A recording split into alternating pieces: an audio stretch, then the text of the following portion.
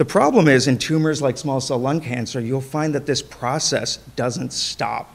So let's talk about lurbinectedin. It comes from the C squirt. As we all know, DNA is in all of our cells, and it specifies the instructions for how to build the building blocks for our body. And if things go normally, we have an enzyme which comes to the DNA and kind of reads the map, if you will, and then translates it into messenger RNA. The problem is in tumors like small cell lung cancer, you'll find that this process doesn't stop.